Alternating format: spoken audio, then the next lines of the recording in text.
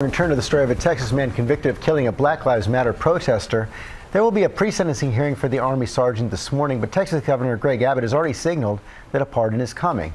John Quinones is in Fort Worth with the story. Good morning, John. Good morning, George. At first, this seemed like an open and shut case. A few days ago, a man who shot and killed a Black Lives Matter protester was convicted of murder. Well, this morning, that killer could come one step closer to being a free man. Daniel Perry was convicted of murder last Friday in the fatal shooting of 28-year-old Garrett Foster. This morning, a date for his sentencing will be set, and he could face life in prison. But now, all eyes are on Texas Governor Greg Abbott, who has signaled a possible pardoning under state law. Posting on Twitter, "I have made that request and instructed the board to expedite its review. I look forward to approving the board's pardon recommendation as soon as it hits my desk." The Texas Board of Pardons and Paroles responding, saying they will be commencing that investigation immediately. The governor's announcement undermines the rule of law here in the state of Texas, and I think undermines our public safety.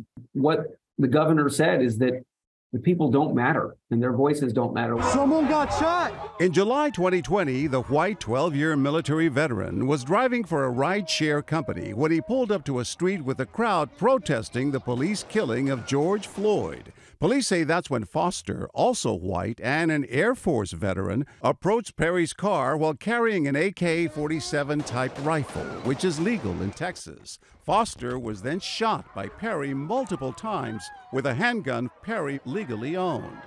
Someone got shot! With Texas having one of the strongest stand-your-ground laws for self-defense, attorneys for Perry say he had no choice but to shoot Foster for his own protection. But prosecutors say Perry could have fled the scene instead.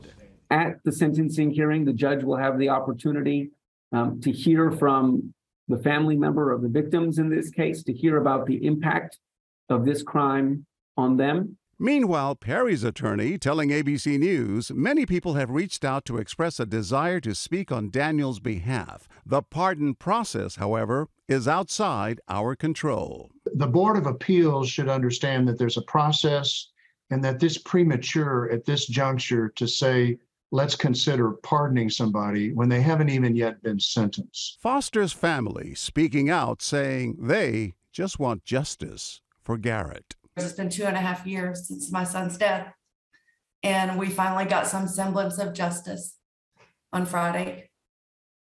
And less than 24 hours later, it was just, the rug was pulled out from underneath me.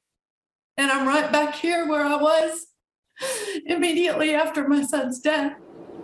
At his sentencing, Daniel Perry could wind up getting life in prison. But as we said, all that can be negated if the parole board does exactly what the governor is urging them to do, issue that pardon. It would be highly unusual, but the governor has a lot of power over this process. He appoints every one of those board members and can easily fire them. Michael? All right, John, we can see how tough this is on the family. Thank you so much. Hi, everyone. George Stephanopoulos here. Thanks for checking out the ABC News YouTube channel. If you'd like to get more videos, show highlights, and watch live event coverage, click on the right over here to subscribe to our channel. And don't forget to download the ABC News app for breaking news alerts. Thanks for watching.